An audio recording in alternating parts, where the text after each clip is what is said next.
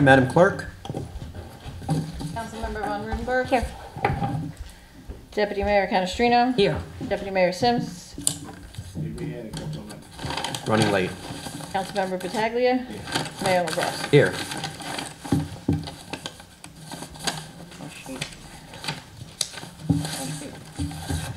Hang on.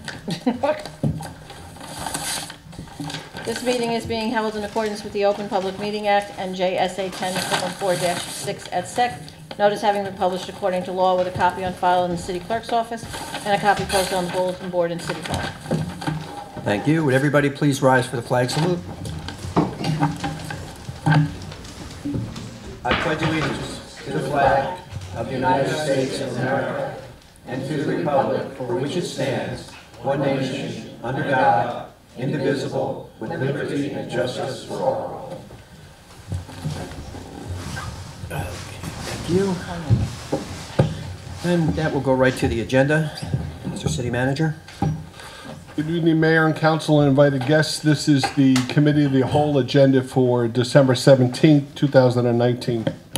First is a discussion. I underline the word discussion of the residential parking stickers for the streets of Hamilton Place from Prospect to Vanderbeek Place to Passaic Street to the dead end, Franklin Place from Passaic Street to Prospect Ave, Anderson Street from Linden Street to Prospect Ave, and Clarendon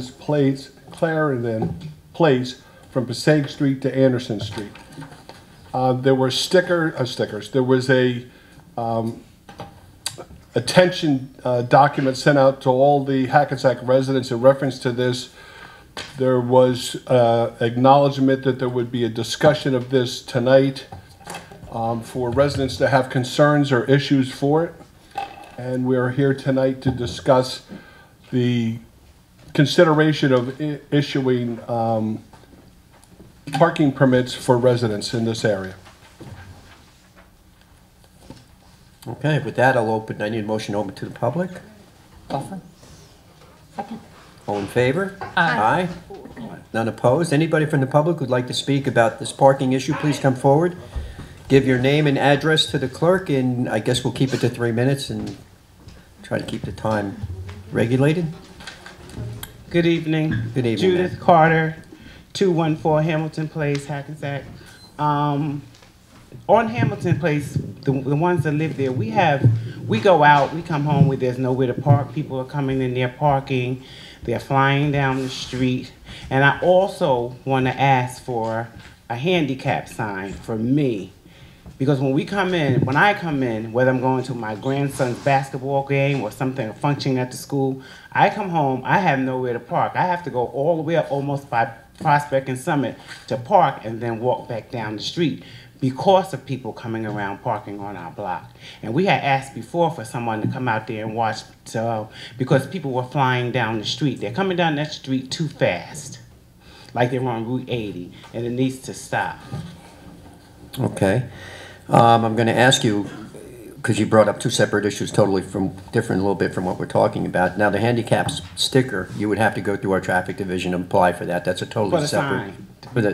Yeah, to have a handicap spot. And they will not designate it just to you, but they will possibly put a handicap spot there. Mm-hmm. But they never designate it just to the person. In other words, if there was another handicapped person in that area parking, they could actually park in that spot. Mm-hmm. But what are your feelings on the issue with the parking stickers that we're looking to do? No, we would get them if you are going to distribute them to us, because this way at least we know if we go out, we come home, there's somewhere for us to park. Because people are parking their cars there and they leave their cars there for days. Right. Because you know we have that alternate side parking. Mm-hmm. So if we want to go on the other side of the street, we can't get there because someone has left their car there for a week or 4 or 5 days. Do you think it's somebody's from out of the area parking there for a week at a time? I have no idea where they're from. Yeah, that's kind of strange. No, I have no idea. So you're in favor of You're in favor of the parking stickers? Residential stickers. Here's the reason this came to be. We get complaints from people like you're very close to a train station. Yes. And we know people take the train, they park the car in your neighborhoods, and they're gone all day, and or longer, obviously now, mm-hmm. and people can't park then. So that's why we're having this discussion. Okay. And that's why I really want to pinpoint who's in favor and who's not in favor and why. All right, Well, everybody on the block has discussed Okay, it, and that's what we wanna know. the ones that's not here are in favor for, well, I know on Hamilton Place, I don't know about the other streets. Yeah. But we definitely need something up there. Okay. Okay. That's what we're looking to do. Did she leave her, I did, Judith Carter. you have it? Deb? Judith Carter, 214 Hamilton Place. Thank you, ma'am. You're welcome, thank you. She's in favor. Next, please. Good afternoon, good evening. My name is Nicole Davis. I'm a resident at 221 Hamilton Place in Hackensack. I've been a resident of Hackensack for the last 17 years, 10 years on Hamilton Place. We have put together a small block association for people who live on Hamilton, such as Judy, and my neighbor right here on my left. And so here are our suggestions and recommendations and findings on our own. Please note that Mark Cheatham is on the zoning board and did reach out to traffic division to help get the study started. So there are several things in play. One, there are an excessive amount of cars on Hamilton Place for an extended period of time, between 12 to 72 hours. We do realize that some of the 12-hour parking is as a direct result of the rail system on Anderson, but we have another component with alternate side, people coming from Vanderpeck and Anderson Street and leaving their cars for 2 or 3 days, which then creates a problem of us that are residents not being able to park. From Clarendon to Vanderbeck, there are only 2 houses that do not have driveways. They're really up the creek because they don't have a driveway. For the rest of us that have driveways, if you have more than 2 cars in your household, you don't have a place for your additional car and or family, friends, and visitors. It is challenging, and our thought is that a sticker is needed, but the question on the floor is who can have the sticker? Because if I have, parenthetically, Zone 2, and that is Hamilton and Anderson, that doesn't alleviate my problem because the Anderson people are still coming over. If I have a sticker that says Zone 2 for Hamilton only, that helps alleviate the problem. And then my final question is, I looked at your form, and you have different hours of operation for stickers. So what then would be the recommendation for Hamilton Place to make it?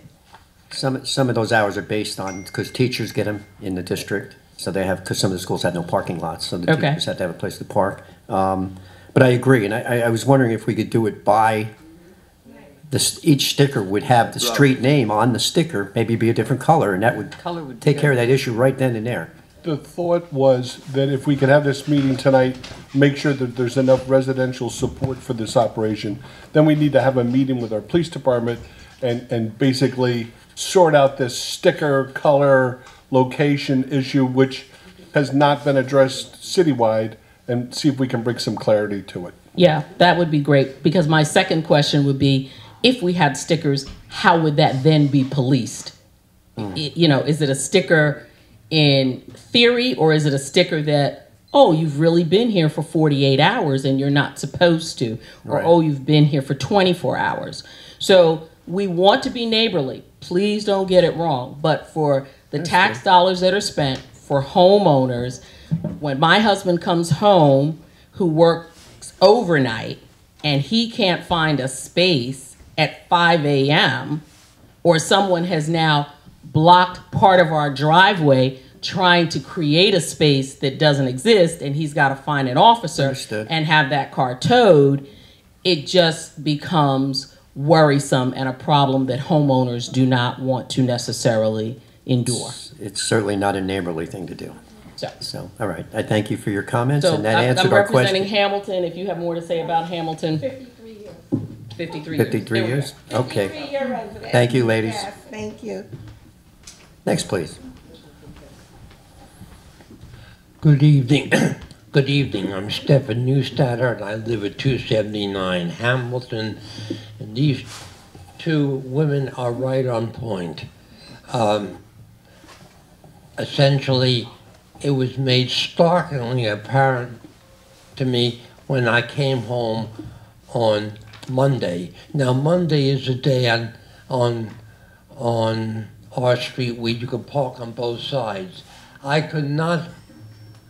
had to circle about 4 or 5 times before I found the spot that someone had just vacated on the whole area down toward the train station. Now, another issue I would like to raise that I think has bearing on this is that we suspect that there are houses being used as boarding houses because we see, and we have mentioned this has been mentioned to the building, to the inspection department. They came in and nothing seems to have been done about it. And we have a very strong suspicion that one of the houses on the Anderson and Clarendon is a, what do you call it? Airbnb? It's just an Airbnb. Because someone mentioned, one of my neighbors mentioned it to me, and I've just been looking, and I see different cars there every several days. You know, I figured the holidays people have different cars. Mm-hmm. I figured the holidays there are more cars on the street. It's accepted. But this really has to, this is really serious. It is. Now, I'm retired. We have 3 cars because we have to take care of a family in Brooklyn. And yes, I'm one of the guys that leaves their street car on the street a lot of time. But I move as the parking rule says, you know, I do. Mm-hmm. Because the police, God bless them, ticket you. And I say more power to them. You're one of the few. But again, I think they're right on point. Okay, Thank you, thank sir. you. Mayor, Yes. for the record, we, including the zoning officer, our city attorney, myself, and several hand-picked department heads, just had a revisit of boarding houses and Airbnb, which Mr. Kleiman, our city attorney, is working on updating our ordinances to address these concerns. So it's timely that you folks bring this up, but it's also, we wanted to know that we're paying attention to the pulse of, as the city changes, we need to adapt and make sure that we're prepared to handle those new issues or conflicts as they come up. This assignment just happened, so I'm not going to pretend that this is going to get addressed in the next 10 days or anything like that. But once we get past the holidays and we get into January of 2020, that assignment has been identified, and we are working towards coming up with solutions to address these problems because they do affect neighborhoods and it does change things. If you're living next to, you know, Bob Smith and his family and they have 2 cars is one thing. All of a sudden Bob Smith takes a vacation and then there's 8 cars there and none of them are residents and they just pop in and pop out, nobody knows. That's a condition that I don't know if the city is prepared to handle. So we are addressing them and I thank you for your time. Thank you. Yes, sir. Hi. My name is Dennis Ferrioli. I live at 384 Anderson Street in Hackensack. I've lived there for over 21 years. Mm-hmm. Previous to that, I'm almost a lifelong resident of Hackensack. Grew up downtown. And I have noticed over the years that cars that are not, people who own the cars are not residing on the street, let alone maybe even not even the neighborhood. Cars from Maywood, you know, when you have a sticker on the back of your car saying, my son's an honor student of Maywood Memorial School, that tends to tell you, That'll give it away. probably not from Hackensack. So, you know, in addition to that, I see cars that are not, I live, 2 blocks from Passaic Street where the bus stop is by the church there on the corner of the Summit. And the cars that park on or in front of my house are not taking the bus. They're not taking the train. There's a car that parks notoriously in front of my house and my neighbor's, and he goes back and forth, so Dean, the constable, doesn't give him a ticket for street sweeping or whatever. And I don't want to call the police department because they got bigger fish to fry than me breaking their chops. So it's just a matter of, the stickers are a great idea. How you delegate that is up to you guys. But I think when thinking about how you're going to penalize people, residents or non-residents, for not having the sticker, I don't think the fine can be severe enough. Because, I'll tell you right off the bat, $10, $25, people will complain, but that's not going to change them from doing it. I think the more severe, the better. Because, no more nowadays, no more next time. You just have to, go for the jugular and just get it over with, because this has got to stop. I'm trying to say, I love Hackensack.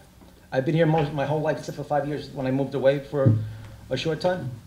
This has to really stop. I can't even sell my house because, let's not get into the taxes. But aside from that, you have somebody come up to your house that you love and take care of all these years, and yet there's a car that looks like it belongs in a junkyard sitting there, as the woman said previous to me. She lives on Hamilton, I live on Anderson, parallel to Hamilton.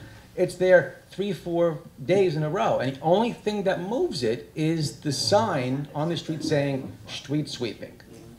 And then you go look, the car is back on Hamilton. It doesn't go anywhere. It's on Hamilton or on Anderson. And this is, I don't want to say the plate number or the car, because it might be somebody here. But it's just, it's just a matter of, something should be done, and you're on the right track. That's why the discussion's happening, but it's a slippery slope because they are public streets. So to say, no, you can't park here. I sound like But you're as on being the block. part of a good neighbor, we can certainly take that approach and say, listen, if you got to move your car, feel free to move it for the day, but don't leave it there for No, days. look, I'm 53 years old. I'm already the guy saying, get off my damn lawn. I'm Yeah. already doing that. So Right. it's just a matter of, it just, I know it's off point, but the other thing is, I live across the street from a guy who's been probably in his house almost as long as I have, maybe a few years after me. And speaking of the Airbnb, this is not an Airbnb, but there's no doubt this guy rents rooms. There's no doubt, he leaves his 2 dogs in the backyard at 2 o'clock in the morning in bad weather. And they're barking. My new neighbor across the street, they're from Brooklyn. Great people, but they're used to barking dogs at 2 o'clock in the morning. Yeah, it's not that kind of neighborhood. And they also park their commercial vehicles in the driveway. Another off-point subject, but look, I've been spending money for 20 years downtown by Route 80, parking in Hackensack to rent a yard space for my business. Little old me does it. Why can't this guy who has Agreed. A meat delivery truck, all kinds of, it really is a beautiful neighborhood. Went to school here, grew up here, but it's, if you have to ask me which way this direction is going, it's downhill. Okay. That's it. Well, we will definitely address the commercial truck issue. Yeah. And if you want, I have the address, but not on me. I can call up tomorrow and give it to the... Here, Okay.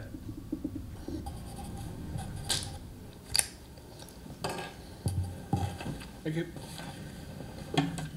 All right, thanks. Thank you. Next, please. Hello, my name is Natividad Lopez. I reside at 230 Anderson Street. My concern regarding the stickers is on snow days, if we have a sticker for a car, we're supposed to park on Anderson Street, nowhere else? We don't know If yet, it snows, then... because Anderson Street is a snow route. There's a Yeah. sign on Anderson Street And I saying already snow got it. route. So, but what we do supply as a city for all our snow issues is we allow the city lots to be used during the time that they're plowing. In other words, if your street, it may be a whole day that you'd have to park there, but we do allow down by Atlantic Street Garage or Lot C or other lots that we have downtown for residents to go park, so we can get the streets cleaned. Once they're cleared, then you can put your car back. It's not an issue because it doesn't need to be plowed anymore unless the storm is continuing and it's a really large storm. But that said, that's all up for discussion, because this is the beginning of the discussion. After tonight, we'll take the next step forward and talk to traffic. How would we handle Anderson, for instance, because it's a snow route? How would we handle that? And things of that nature. I mean, both sides of the street parking sometimes are changed. We could help alleviate some problems with that when it's a snow situation, but that's something we need to discuss further down. But it's a good question. It's something that would definitely be brought up. Also, my husband, we have, where I live, the building, we have one spot behind the building in the parking lot. My husband sometimes comes, he works, I don't work. He works. Sometimes I park outside, so, when they're street cleaning or whatever, he can park in the back. If he comes late, there's no parking on Anderson Street. Right. So the stickers would be only for one car, and that particular car with the sticker would have to park on the street? You could buy two. If you have two cars, you could buy two stickers. It's $10. It's Okay. 10 cents a week for your lifetime. It's a one-time deal. And the only reason, we had a group of people here several months ago who were totally opposed to doing this in their neighborhood because of the $5. And I was like, well, we have to charge you something, and they've charged $5 for the last 20 years, so that's the $5, and they were opposed to it because of the $5, which I can understand that, but we can't start doing it for free, and it's minimal. At $5, it's 10 cents a week or whatever it works out to. But Not a problem. $5 is not a problem. yeah, no, I know it's hopefully it's not, but I also wanted to say something regarding the lighting. I'm not sure if I'm in the right meeting, or I can just, you can mention it quickly, only because Yeah. I see one more person wants to speak. But yeah, there was an instance, well, actually 2 times, but the second time I almost got hit by a car. I don't know if they were doing deliberate. They were going very fast down Anderson Street, and it was late, and it was dark. Mm-hmm. And the street is very dark. So I don't know if there's throughout the city. Yeah, we're running through that issue a lot lately. Public service, some of the new lighting they have is not really, we're hoping they go to the new brighter LEDs. We're actually in discussion with them right now because this is a citywide problem with people complaining it's dark out with these new bulbs they put in. And hopefully this is something we can fix in the future because it's a safety problem, no doubt. The speeding, we move the trailer from place to place on a regular basis. I don't know if you've seen it, it lights up. Anderson, I know my son lived on Anderson. He lived in Somerset, which is kind of near you guys. And we did have an additional stop sign, I believe, on Clarendon in Anderson, which helped tremendously, in my opinion. State made us take it down. So, you try to do the right thing, but sometimes the powers that be don't want to see that happen. all right. Thank you. Thank you. But if, excuse me, before you leave, if we can resolve, your questions and stuff about the snow, are you in favor of the resident sure. stickers? Okay, good. Oh. Thanks. All right, thank you.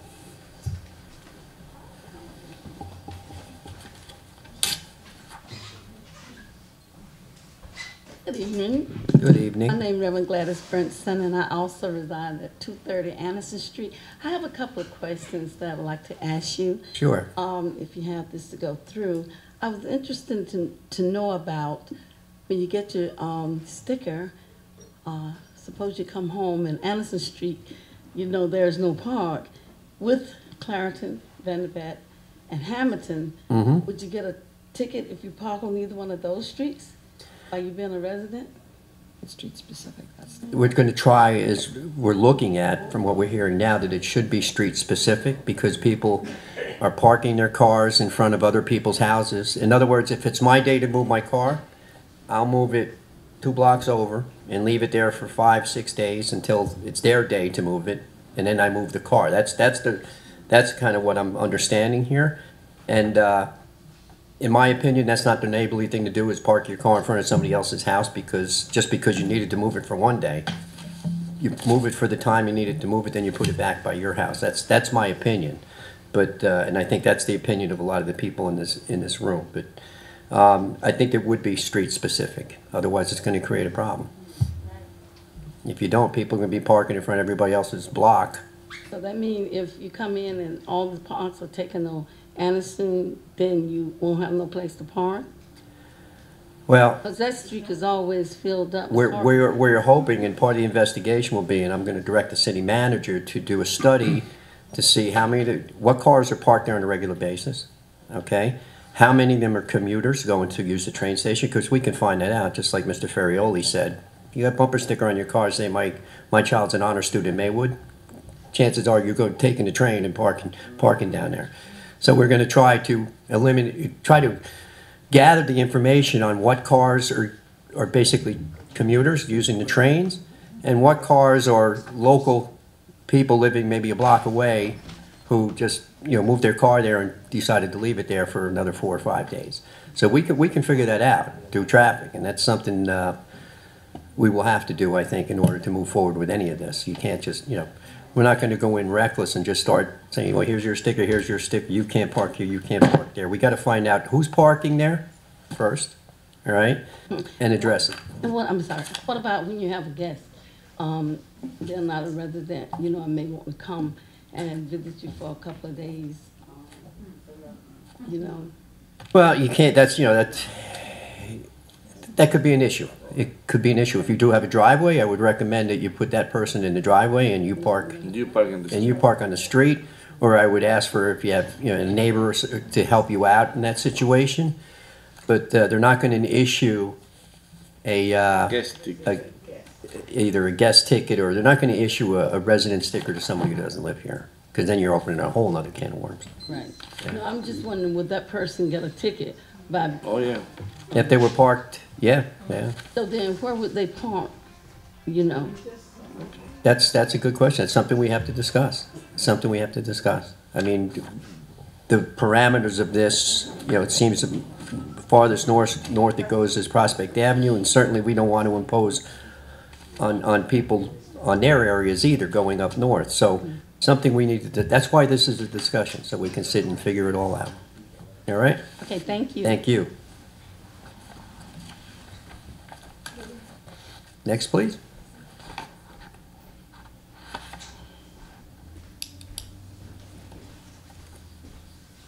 I'm Mary Ellen Shaw. I'm a 30-year resident of the condo building at the corner of Franklin and Hamilton. 30 years, the population density on the street alone has doubled. We've got 2 sets of townhouses in there. We used to have an old folks home on Clarendon. Now we have 8 two-families there. Those people park on the street. My neighbors who have driveways, they park on the street. In fact, one gentleman, so to speak, on our block manages to take up 6 spots with 4 cars because he doesn't want anyone parking in front of his house. Leaf removal, and there may be a couple of boarding houses on that street as well. There's people may just have big families, but there definitely seems to be a couple of houses that have unrelated people in there. I don't ask questions, but there's a lot of parking on the street. Since I've been there, 3 new high-rises went up on Prospect in the general area. That brought the public parking on the street down to about nothing. There's only enough room for handicap spots. That pushes all the parking north on Prospect and Hamilton and side streets. Now, when I come home, I live right on that corner there, but half the time I'm parking on Prospect because Hamilton is all parked up. The people are not so nice about how they park. I have a problem with when we get the leaves blown into the streets, we lose parking that way. Snow non-removal causes huge problems. We're on that corner there. I've seen times where that corner is not plowed out to the tune of there's 20 feet of snow. You lose about 5, 6 spots right there. Days go by. They've plowed once, they don't come back again. It's a nightmare. And I'm sorry, but I will not be able to walk from my car parked on Atlantic, over on the parking area on Atlantic. I have enough trouble walking right now. I'm a senior, I have some back issues. I drive around looking for a parking spot close to the building, and usually I have to park and empty my groceries out into the front of the building and then get back in the car and go find a parking spot for it. Doesn't make me happy. But I'm not sure that the permit, so you would think I would want a permit, but you're limiting the parking too much. I mean, I have to be able to park on the next block up on Hamilton. I have to be able to park on Prospect because there's just simply too many people on that block of Hamilton between Prospect Franklin and Clarendon. Also, there's not enough Tuesday, there's not enough Friday parking. Right where I am, there's parking for Hamilton on the two sides of the building that are no parking Tuesday, which means those are the only places to park on Friday.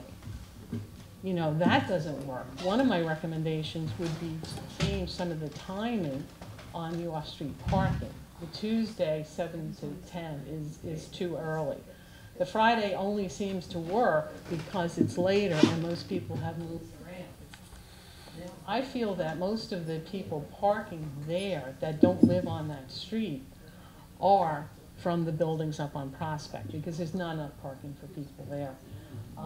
But literally, the parking, the population on just that one block alone has doubled since I've been here. I mean, people are people. Everybody's got to have a car to get places.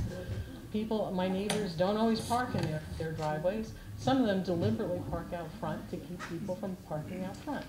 That's not right. I hope those are not the people you're hearing these complaints about. And I definitely do not want the parking permits to be specific to streets. It should be just a generic area. I mean, that's crazy. Where am I going to park at my age and my walking capabilities if I can't get right on that block, which is basically impossible. The townhouses are impossible. I mean, what about people have family and friends over? You know, people have to park. There are possibly a couple spaces I would like you to consider adding to the parking. Redesign that intersection of Franklin and Hamilton. I mean, there's like, I don't know how wide that street is. What is it, 90 feet or something at that one of those streets with the islands in it? And also, one of those islands, why can't we park there? There's no parking on either side of that little island. Surely there could be some spots opened up there. Then also, when you come, if you're in Hamilton and you're coming east, down the hill, on you have the one stop sign, and then, you know, I don't know, 50, 60 feet later, you have another stop sign. Sorry. That's probably more freezing rain. You have a whole area where there's no parking. There's plenty of room to park there. If you brought the stop sign out further so people could see, there'd be 4 or 5 spots there.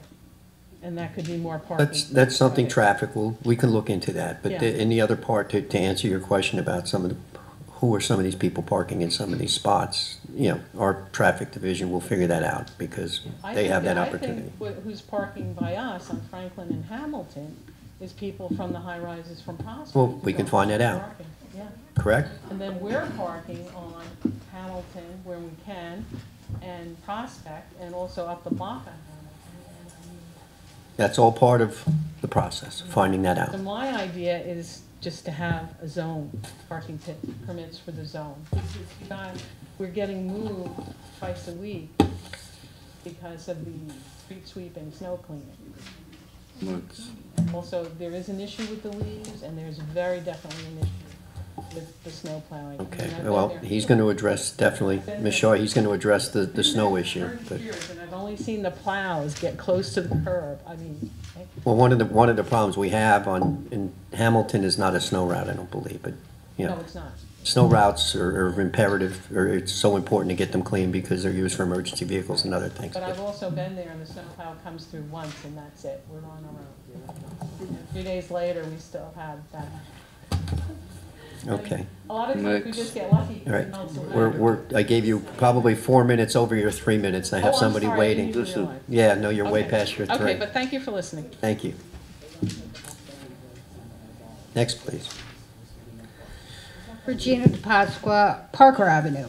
I just want to add my 2 cents to this discussion because my neighborhood was the first ones to have stickers.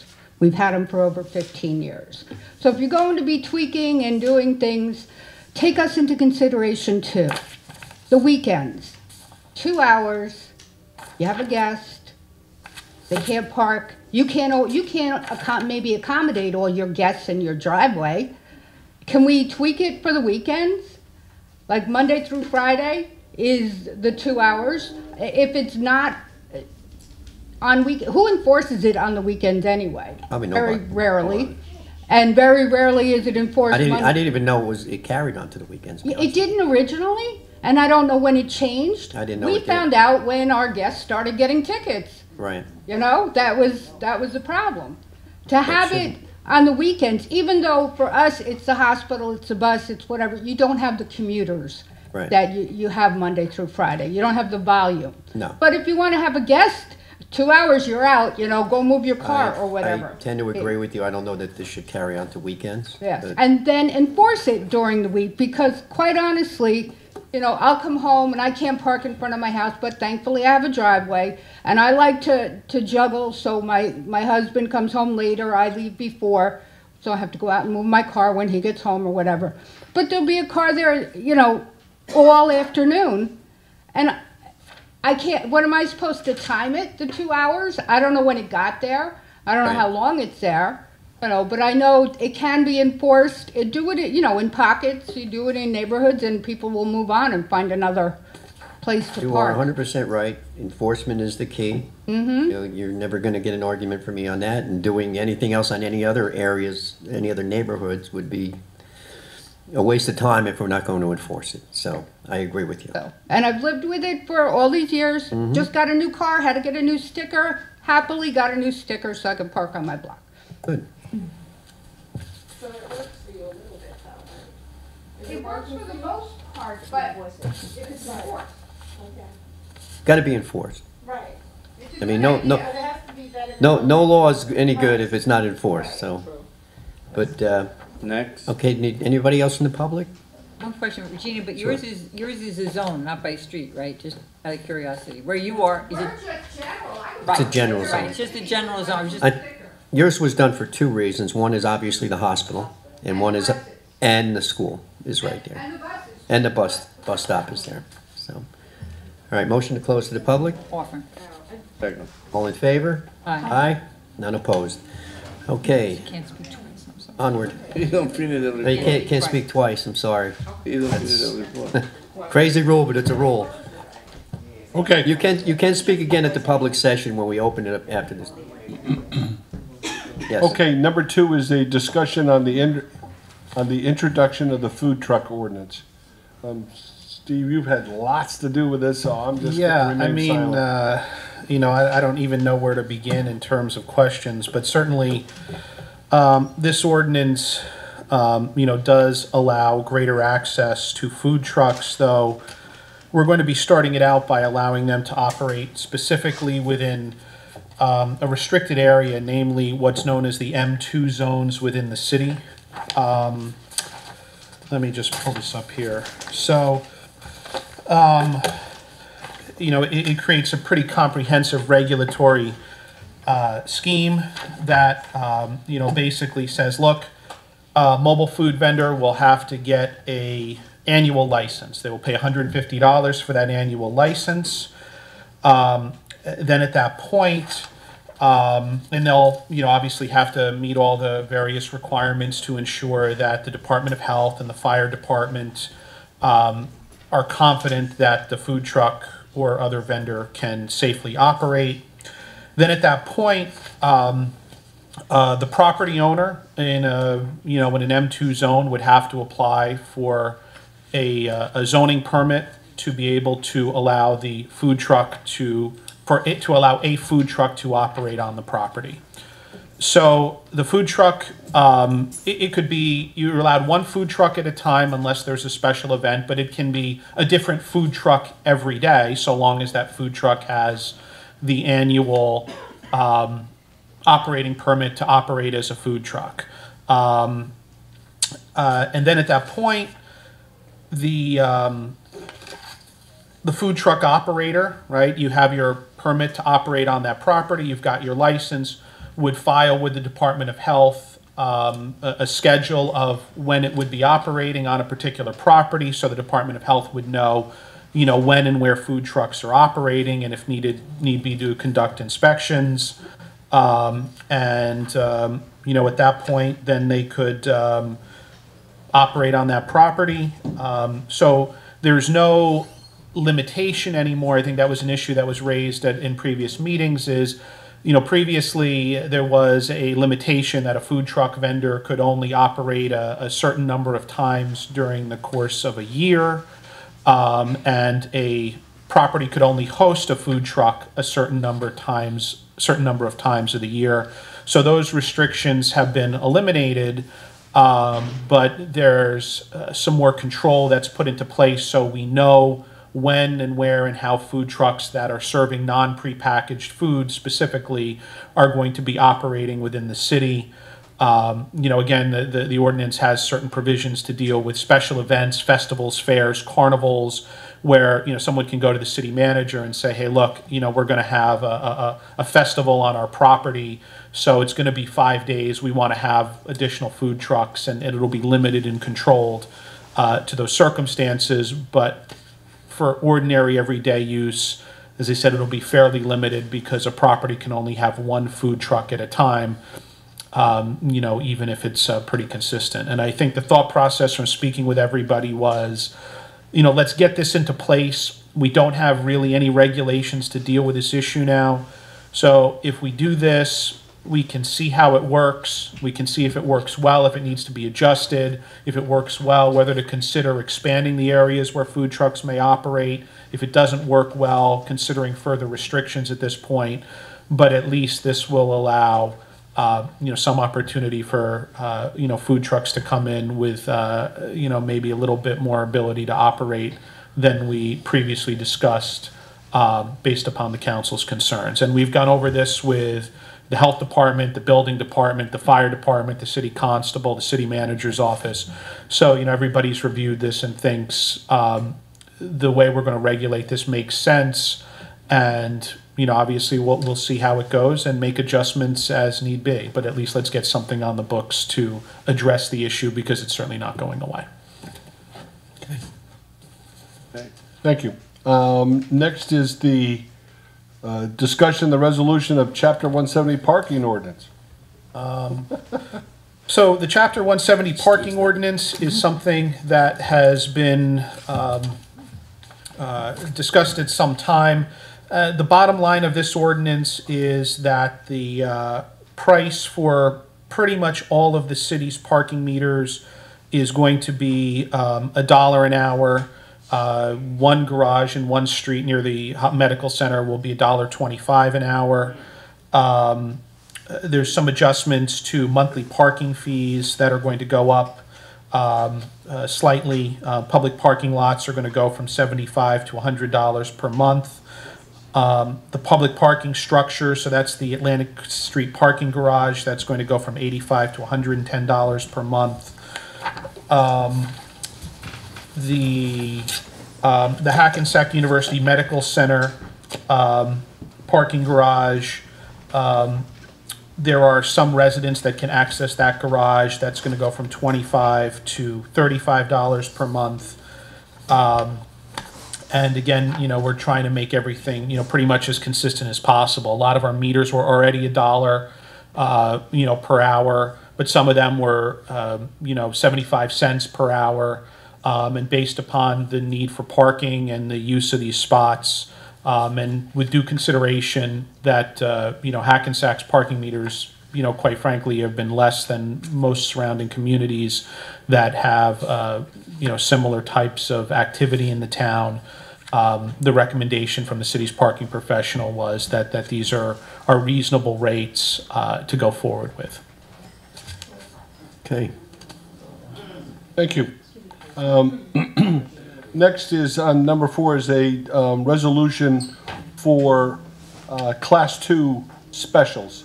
Class 2 specials are police officers that work for the city on a part-time basis but are completely trained and PTC certified, which means Police Training Commission. These officers are used to supplement our police department, but they have to go through the training. So we have 7 people will be attending the Passaic County Police Academy for the position of Class 2 Special Officer beginning January 7th. So I need the council's approval for these officers to begin their training. They're not in the pension. They're at an outside hourly rate. They're flexible. They're on an on-call basis, so to speak. So if we have an emergency, we can call these individuals out, and they supplement our full-time officers. They're really a great training situation for them personally, and also a great asset to the city because they augment and supplement our police department. And I'd urge the council to approve that. Okay. Next is number 5, a discussion of the removal of a handicap spot at 39 Broadway. By the removal of this handicap spot, we will then be in the process of putting a crosswalk in that intersection. So the removal of this handicap spot will make the ability for us to add a crosswalk for pedestrians near the school. Any issue? No, I noticed it was put in April 4th of 2006, and the traffic department said it's no longer used by anybody handicapped. So. Number 6 is a discussion for News 12 media services, which would be an enhancement to the city and our information that's supplied to the public. This didn't come formally to me initially. I have not had the time to discuss this with our retained Vision Media that handles most of our presentation. But before we make any of those outreaches, I want to know if there's any support from the mayor and council that want to facilitate this or use this process. Personally, I think everything has to go through the PR firm that manages the PR for the city. I don't think we should be making many decisions without their input. Yeah, that's probably a good idea. Anybody else? That's okay. Okay, next. Next is the December 10th bond anticipation note sale. Jim Mangan, our CFO, is here. Jim, could you assist? Good evening, everyone. Good evening. Yeah, here tonight to just let you know the results of our December 10th bond anticipation note sale. Just by way of background, quickly, every bond ordinance that we do that incurs debt contains a provision that authorizes the CFO to buy and sell notes, or basically to borrow the money as we see fit. That's what we did on December 10th with our note sale, which was $9,415,000. Just so you know, as a policy, we only borrow money as we need it. Some municipalities borrow everything that they can. We don't do that. We only borrow it as we need it. A bond anticipation note lasts for 1 year, so we review both what we've purchased in the last year, what we plan to purchase in the next year, and we borrow accordingly. So on December 10th, we had a note sale. What we do is we put it out to bid. The bid is for the lowest interest rate that's being charged. We had 4 bidders. All 4 bidders bid at 2%, which isn't unusual. So what they do, in addition to bidding an interest rate, they bid a premium. And a premium is cash that could be used by the city, and we use it as a tiebreaker. Okay, and in this case, all 4 bidders bid 2% with a premium. The low bid was from Jeffries LLC, which, in addition to a 2% interest rate, included a premium of $65,812. So to determine the low bid, what we do is we factor the premium into the interest rate. So in reality, the interest rate is 1.29%. Okay. Again, according to our bond ordinances, I'm authorized to buy and sell notes as we see fit, and I'm required by law to report the results at the next succeeding council meeting. Okay. Good.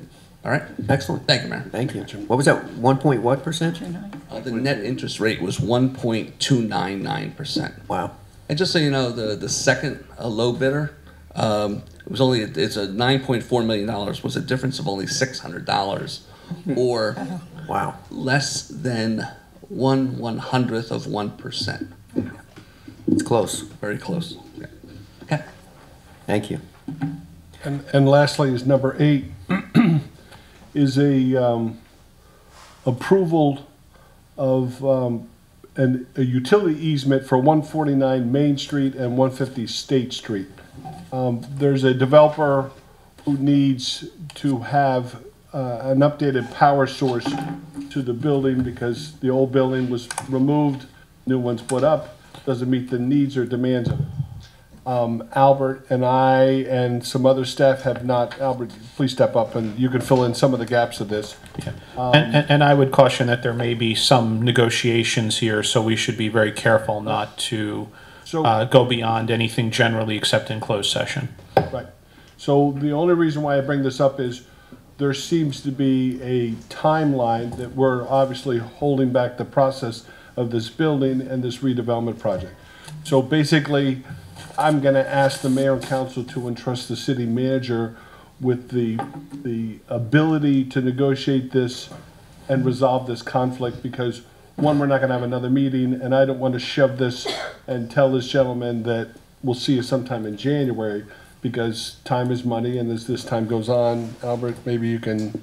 I will just try to set it up factually a little bit better, just to have on the record without getting into too many of the particulars. But we're talking about the what was the old Woolworth building at 149 Main Street. Woolworth building. There's no power accessible from Main Street. This is something that the developer, the owner, found out later in the game. The way that building had been powered previously was a power line that was accessed via State Street across the Seatown parking lot, if you can visualize this. That single aerial line is not nearly enough to power this building. So after several conversations with PSE&G, through our project manager's office and with the assistance of our council, it was determined that the only way to power this site is through the city-owned parking lot that pretty much surrounds Seatown, if you can visualize it. It's an odd-shaped lot. So we, at the developer's expense, we secured appraisals for what is essentially a 10-foot wide easement with 10 foot on either side that you can never build on, which effectively makes it a 30-foot wide easement stretching the length from State Street to the project development at 149 Main Street. We secured an appraisal for that, and we secured another appraisal for a separate piece along the back of 149 Main Street in anticipation of possible future development, which would allow us to tee off of that one line coming off to State Street to possibly power other projects along Main Street, given that there's limited access and really no access for beefier projects along Main Street and possibly Warren. The idea was maybe we can do reciprocal easements and trade. You have access to the city easement. The city in the future will have access to easement to your easement in the back of your property, which our council will get more into the particulars to whether or not that's appropriate. But as the manager explained, what we'll be looking to the council for is some sort of authority to come up with a number that is fair, all things considered, to be able to move the project along, power the site in a way that fully respects and appreciates the city's land rights to this property. Okay. The only thing I would ask is if anything that could have an adverse effect on the city, that we are told about it. Yep. And again, I'll brief a little bit more in closed session about the specifics of, values and how we would propose to, address this issue in discussions with the various stakeholders. This brings more money to PSE&G, so that should be part of our negotiation. Yes, Ted? We can only try. That would complete, Albert, thank you. Thank you. That would complete the city manager's report. Okay, need a motion to open to the public, please. Offer. All in favor? Aye. Aye. Anybody from the public who'd like to speak, please come forward. Give your name and address to the clerk, and you will have 3 minutes. And this one, we have to enforce the 3 minutes because we still have to go in closed session. Yeah, You should have been here earlier. What are you giving you 5? You got that right. Good evening, Kathleen Salvo. I thank you for eliminating the handicap spot, which will make us go through and be able to put the crosswalks. And this is very time sensitive, so does this need to be read twice, or is this a done deal at the one reading? The removal of It's it? an ordinance 2 reading. All right, so we have to wait till next month to go ahead? Okay, anticipation for that, we should move forward to speaking to the project manager, also to New Prince Company, and they could do it for us, because they're gonna do a certain amount of handicap ramps right after the holiday. So, like I said, this is time sensitive, and this crosswalk is needed, was needed like last year. So if we could put that on the list of the ones that have put it in with the ones that are being done, that would be very appreciated. And now these people will have a safe way to cross the street, because we already lost 2 people for jaywalking this year because there wasn't a specific spot for them to cross. So by designating crosswalks, they can cross safely using the crosswalk. Also, we need a crossing guard at that crosswalk, because we only have one, and poor Chris has to move the barricades every time the buses come in, and he has to do a whole bunch of things, so we can't watch people on one side and watch people on the other side. And they were wishing for, what do you call those, the ones that they use for the school, those offices. They could definitely use one there, because they would make the buses go up further, and they would it's a lot of safety issues there. So we would like one of those, what do you call them? There's letters for them. SLEO 3s. Okay, whatever, to be issued, assigned to that school. Okay, that's it. And I have a problem with the one bench that's located on Ward Street as you make that hairline turn when you're coming into Hackensack, where the barrier is. And it's facing backwards, so if somebody's going to get whacked, they're not even going to know they're going to get hit, because the thing your back is facing the street. And also for snow removal, there's no way you're going to get that cut and plow that snow. It's going to go over that bench. So that placement of that bench is very, very dangerous. And I don't know who put it there and why, but it's not a good place to want anybody to be seated. The ones we put on Hudson Street, we all took them out, and that's how they're in the park next door to the bakery that I own, because you just can't put anything on the curbside, because people jump the curb, or I know you don't want your feet dangling, but you also don't want your back to the street, because you want if a car's going to hit you, you want to see it coming. Thank you. Thanks, please. 139 Ricardo Place.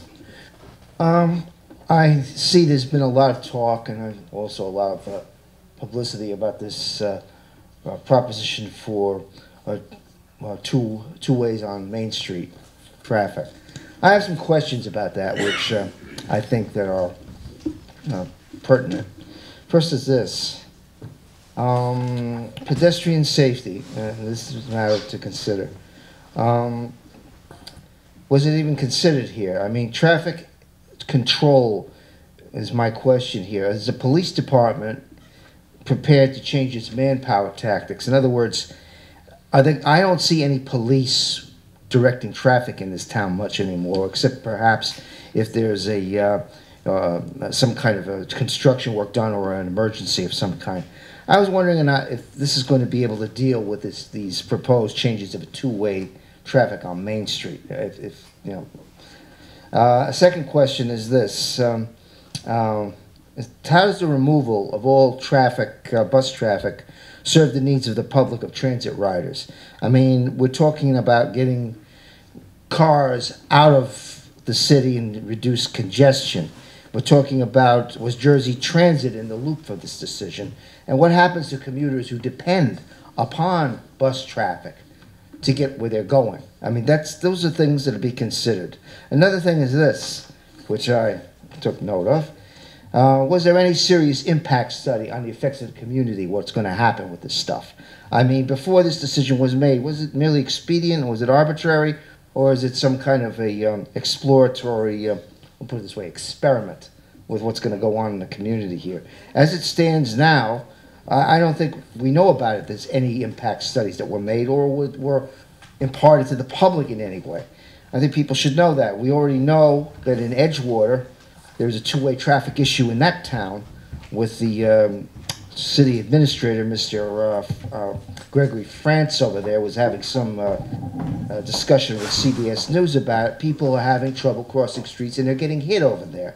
I can attest to the fact that traffic on Main Street in Hackensack can be, at best, quite perilous sometimes.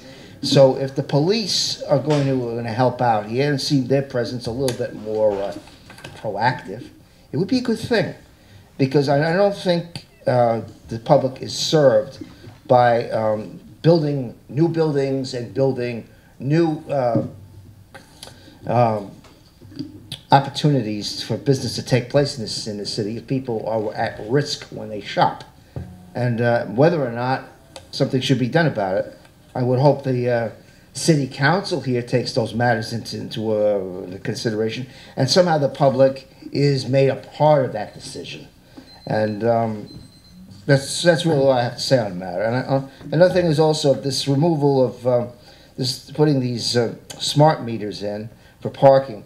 Is it facilitating improvement, or is it simply just using technology here to widen social divisions? Because there are people who have trouble with those things. People who are, elderly, people who may not have credit cards and things like that. So I hope that these matters can be clarified here for the public, and something can be done about that. I'm open to any response on this issue. Thank you, sir.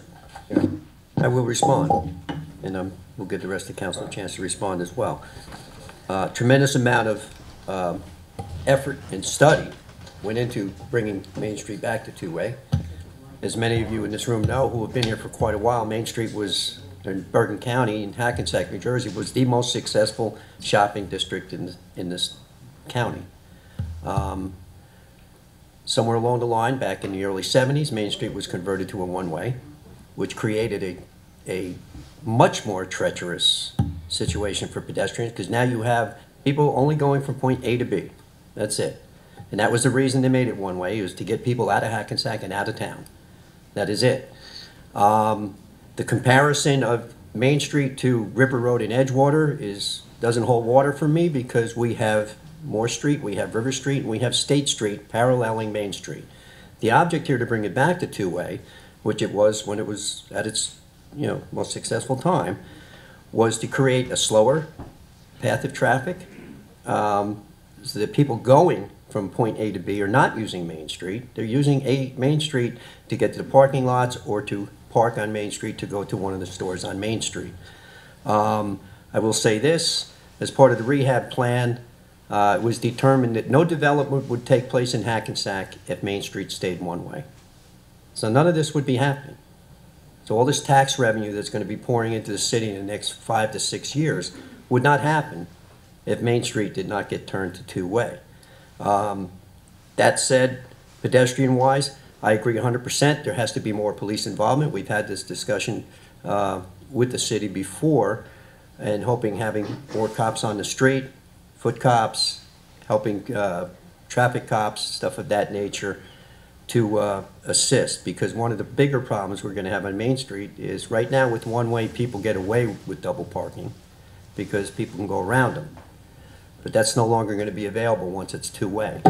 So that's going to have to be something that's enforced constantly. The removal of bus traffic did not impact as a matter of fact, New Jersey Transit, even they had to approve it. We just don't make the buses change. It has to be approved by New Jersey Transit. It's not like they're not going up and they're not using Main Street as the thoroughfare. They now use State Street and Moore Street, and they cut across. So now they let you off either a half a block or a block away from where you were on Main Street. But the buses on Main Street would be a definite problem, and were a definite problem even with one-way. So that was the reason that was done, and that's worked out quite well, and we have no real serious impact from that happening. Anybody else in the council want to speak to this? Right, just to jump in with the buses, I mean, New Jersey Transit was actually happy about this because they admitted it was more confusing because State Street was one way and Main Street was one way. So you would have to know, hey, I got off the bus on State Street, but if I want to go home, I have to know, if I'm unfamiliar with this, that I have to get on the bus on Main Street. And, now they can get on and off the bus on the same street across from where they are, which is what's normal for most bus traffic. We were unique in that we had these two one-way thoroughfares in and out of town, as the mayor said. So that was, another point of why having the buses not on Main Street was a plus.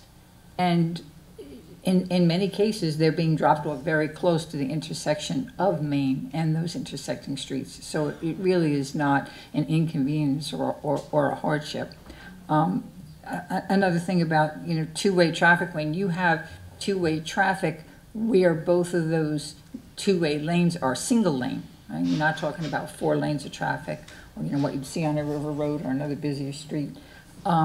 It actually slows traffic down compared to 2 lanes of one way.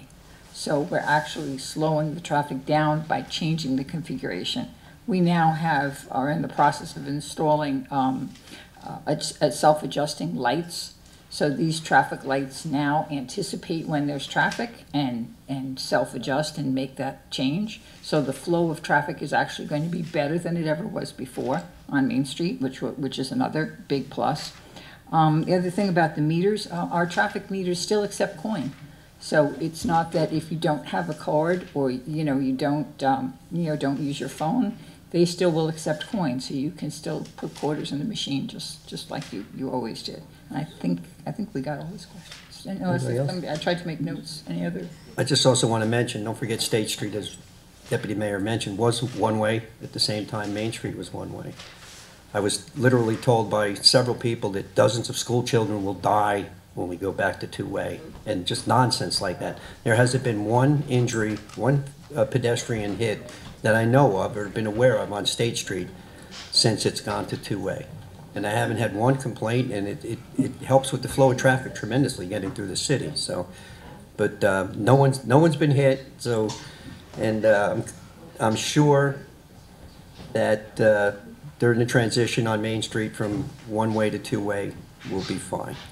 And we do need more of a police presence, and we've talked about this as a council. I agree, especially during the transition time. Once people get used to it, things will get better. You know the rules, and you learn how to drive with those rules. But I think during the transition period, especially with the bike traffic, Leo, right? We were counting them the other night. We were at dinner. 6 bicycles in 20 minutes. Yeah, that were riding on the sidewalks, even though it's clearly posted that you're not allowed to ride a bike on the sidewalk. We were having dinner, and my granddaughter was with us, and so I had her counting, and like within a 20-minute period, 6 bikes went by on the sidewalk, not on the street. So I think having the police presence will get people used to what the rules are and learning how to abide by those rules, and that will also make it much safer. So I do agree with you on that point. Thank you. I'm sorry. Next, please. So my question is, having my parents live at one end on the north end on Hamilton Place, my grandparents on Green Street. I walked Main Street back and forth in the 70s. It was dynamic. There's nothing there. There's no stores. Every block, a dollar That's changing store. tremendously. I'm hoping, because I'm That's like, what is changing your vision? tremendously. Because only you seem to know it. This has been well advertised throughout the city for the last 5 years. I mean, it's been all I see is award-winning high-rises projects. going up. I don't go down as far as Broadway. I'm just talking about all the new redevelopment, Main Street, which is 163 acres from the courthouse to Sears. It's a 163-acre tract of land. I'm doing jury duty now. We had designated it what's called a rehabilitation zone, which makes it part of a state plan, which allowed us to use pilot programs and other incentives to get these developers to come in. Because like you said, nothing was happening since the 70s. Nothing was happening. Since then, we have multiple projects. There's going to be on Main Street alone probably over 2,000 new residents just living on Main Street, because we don't have open space in Hackensack. We know that. So the only thing we can redevelop in order to bring revenue in is our downtown, which is nobody, through the years, nobody really lived downtown. It was just this, there were some apartments here and there, and there's a couple up by Sears, there's a couple apartment buildings, but not a lot, not compared to what there's going to be. But that said, it's like that movie, Build It and They'll Come, the baseball movie. It's, there's going to be a lot of new service type of retail. Stores. Right. Because I'm not so much concerned about the living. I mean, it's nice if residents are there. But before there was even a thought of putting residents there, I could walk from Passaic Street downtown all the way to Green Street. Right. And there were plenty of stops in between that we could go to. There were shops. Right. There was Not anymore. dynamic shopping, like in Inglewood. Right. Or something. I go to Inglewood, I can walk up and down and go into different boutiques, not little junky. We agree. dollar We don't want, stores. we want to get rid of the nail salon. Yeah. How many nail salons and check cashing, dollar Yeah, I mean, stores, stuff nothing like that? against That's, business owners, that but- will change as the city redevelops, there's no doubt about it. And you gotta realize, all the new buildings going up are required to have retail on the ground floor. There'll be no apartments on the ground floor, so that's all new stores coming in, new buildings. So it'll revitalize, and, you know, we talked the number the other day, can't remember who it was, I think it was Mr. Akamian.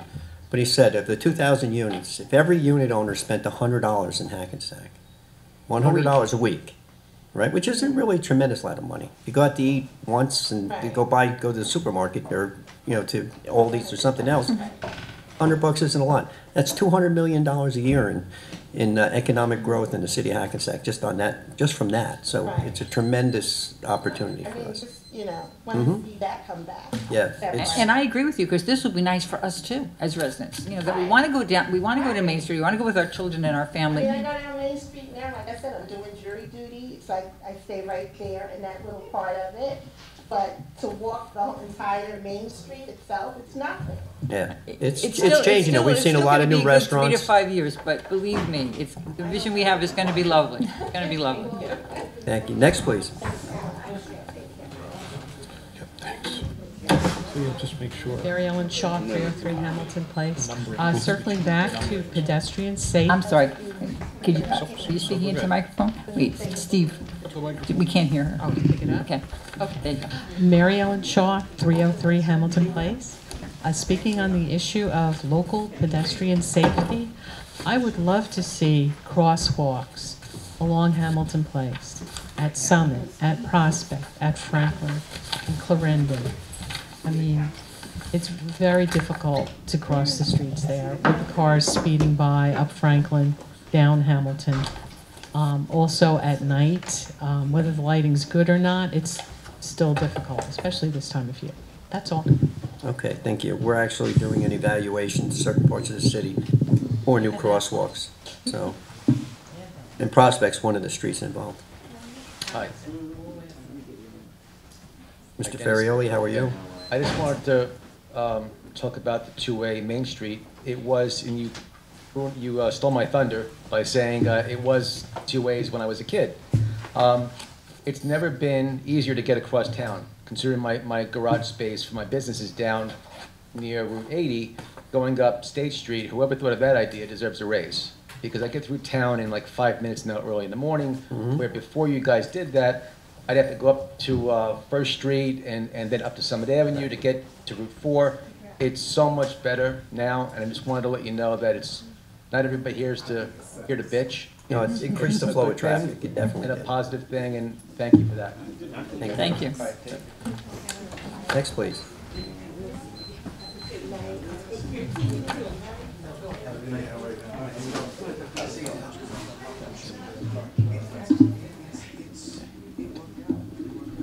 Hey, good evening, everyone. Good evening, council, and happy holidays. Same My to name you. you. is Randy Glover, and I'm the creator producer of Main Street Live Concert Series, stolen and renamed Sounds of Summer. But we know that already. I will actually address that at a later time period. Deputy Mayor Sims, I'd like to commend you for your work in the community, for distributing turkeys during the Thanksgiving holiday, and also for running the basketball program that has been established here in the city for so long. But as an elected official of color, I do have some questions for you that I think the people in the African American community, as well as the Hispanic community, are interested in as well. And Councilman Pataglia, this is also for you as well. Can you just, at a decent time period, tell us what is the total capital investment thus far by the developers? And actually, the whole council can get together and answer these questions to the community. How many developers are building in Hackensack currently? How many subcontractors are currently being used in Hackensack? What is the criteria to build in Hackensack? Are there any minority developers building in Hackensack? Are there any minority subcontractors in Hackensack? Okay. Are there any minority workers on the work sites? And if so, how many? Or what is the percentage of the minority workers? What are the terms of the pilots? How many pilots have been given so far to developers? Okay. And do you plan to give any more, and how many? And what do the residents actually receive in exchange for all of the pilots being given to the developers? What are the actual tax benefits for the residents of Hackensack? And can it be shown in black and white, line item for line item? This is to include deferred items and offsets. Also, Deputy Mayor, I'd like to take this opportunity to invite you to Trinity Baptist Church the second Sunday of January to address the congregation. If it's inconvenient for you, I'm sure we can come to Reverend Ross's church where you are, so you can address us. And actually, if any of the council members would like to come to Trinity on the second Sunday of January 2020, we'll send an official letter from Pastor Mays inviting the council members to speak to the community about these issues. Anyway, thank you, council, and happy holidays. Thank you. Thank you.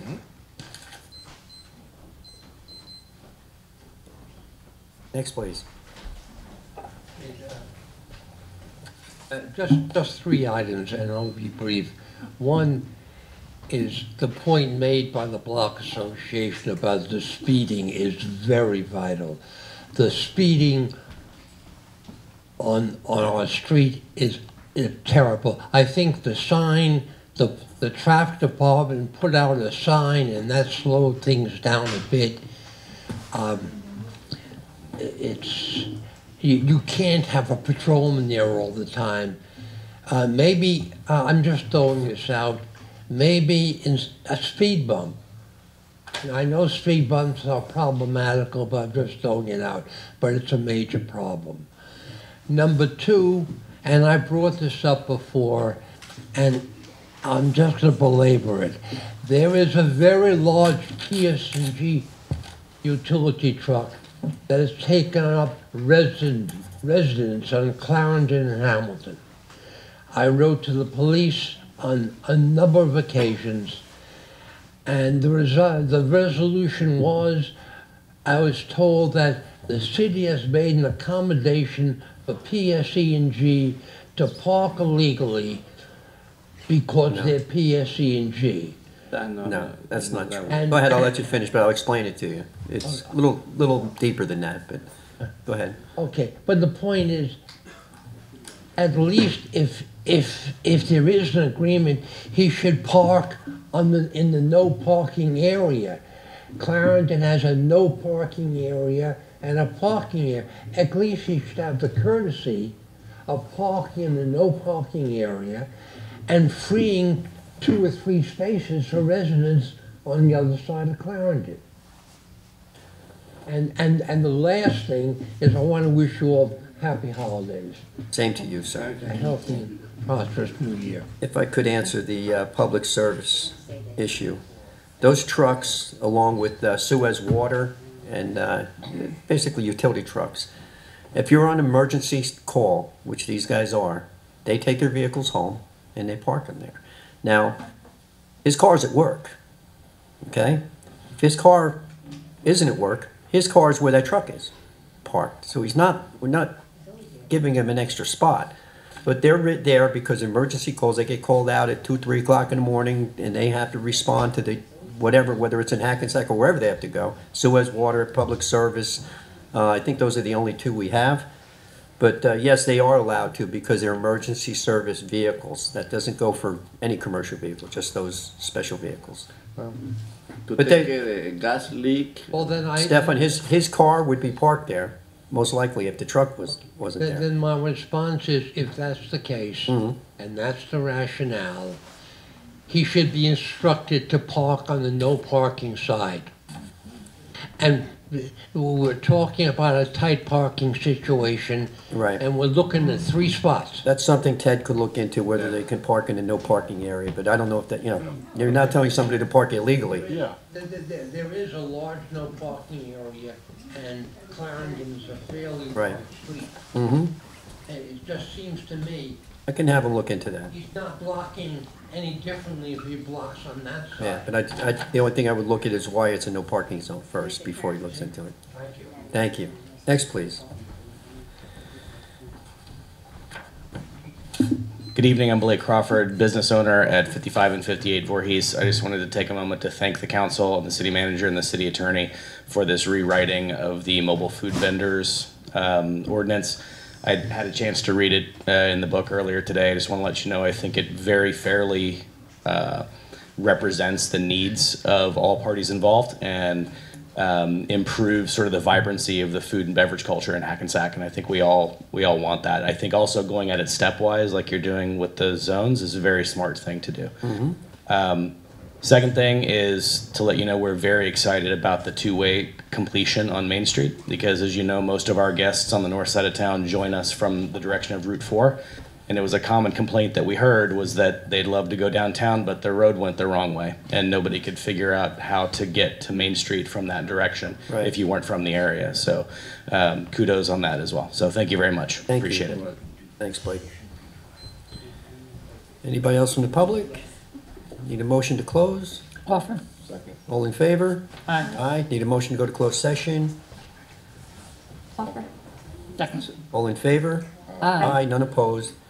Whereas the mayor and council of the city of Hackensack deem it necessary to discuss certain actions under section 7B7 and 7B8 of the Open Public Meetings Act, which pertains to matters falling within attorney-client privilege, ongoing litigation, and personnel matters concerning the employment of a current or prospective public employee.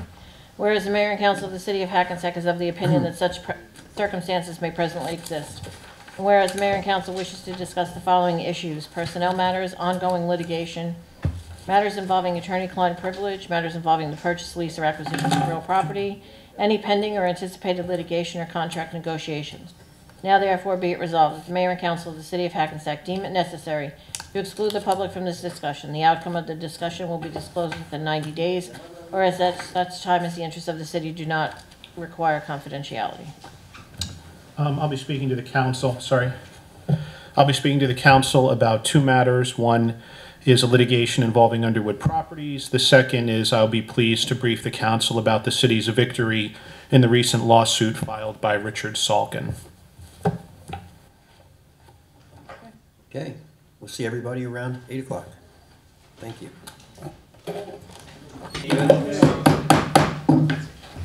Good evening, everybody. Madam Clerk, Need a motion to close the executive session? motion to close the executive session, please. Offer. Second. All in favor? Aye. Aye. None opposed? And a motion to close. Motion to close the cow session.